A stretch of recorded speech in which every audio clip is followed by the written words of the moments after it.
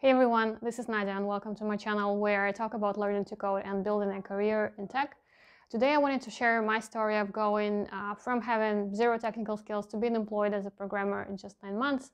When I say that I was non-technical, I'm not being modest. I actually was completely non-technical, had zero education in computer science in school or at the university, always focused so much on foreign languages, literature, and humanities in general, and didn't have any interactions with technology really. So I wasn't like a typical tinkerer or a computer science nerd when I was growing up. I thought that this world was not for me. I thought that there were people who were good with numbers and then people who were good with words and languages, and I was always in the second camp. So after university, I worked as an editor and a journalist at an independent news magazine in Belarus. This was an amazing time, very fulfilling. However, unfortunately, at some point we had to close it down, and I was faced with a decision of what I want to do with the rest of my life. For context, I was 25. This is an age at which in Belarus, usually the expectation is that you are already pretty much set in your career, you have figured out what you want to do with your life, and this is not an age where it's normal or expected of somebody to completely change their careers and kind of go on a new route. For me, it was a very confusing and dark moment where I didn't know what to do, so I explored different options, and one thing was certain for me is that I wanted to move from Belarus to Poland. And I knew that I didn't have enough hard skills to make this transition easy. I didn't know the language that well, I didn't know anybody, I didn't have any connections, and I didn't know the culture or the country that well. So I knew that in order to be successful in a new country, I had to acquire some technical skills that would make it easier for me to get a job. So see, this was very practical, kind of down-to-earth motivation, nothing inspired, and I didn't have like a calling to become a software engineer, nothing like that. I started with something very simple technical skills, like semi-technical skills. So I was taking courses in Excel and Photoshop for a little bit.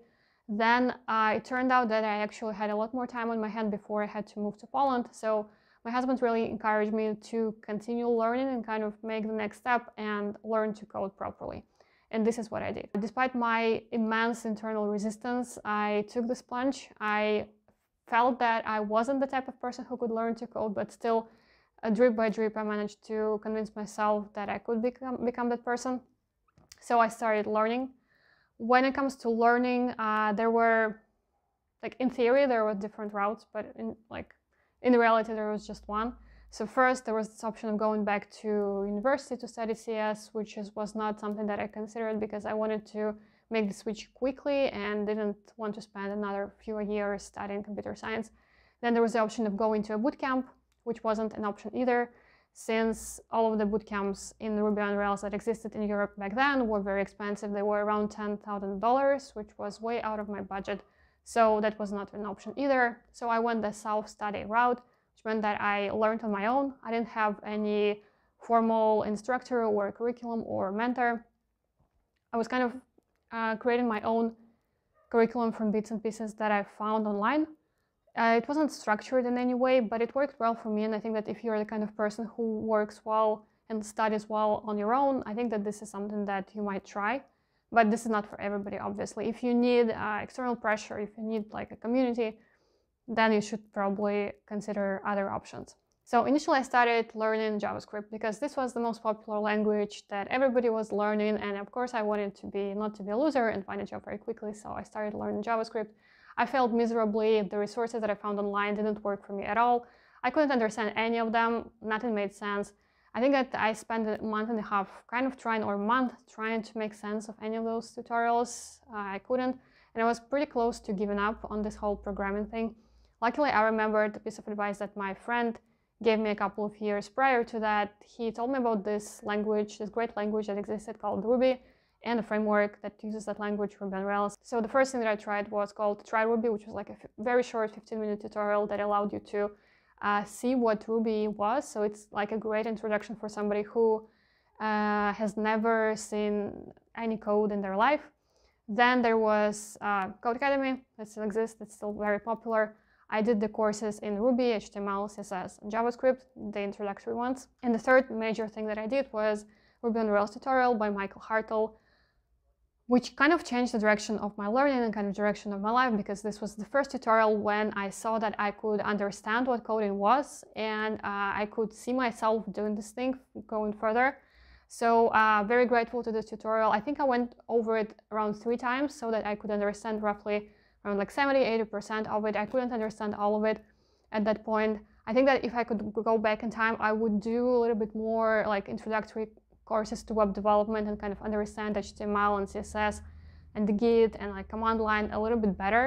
And there is a very nice series of courses called Learn Enough to Be Dangerous, which teach you all those skills and kind of walks you through the foundations that you need to master.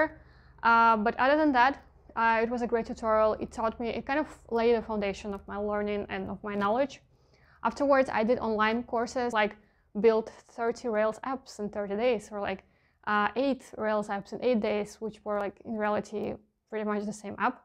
I found those things valuable at that point because they helped me repeat the stuff that I already knew, but they didn't really provide me with any explanations, which was fine because I already kind of had the basis built from other resources.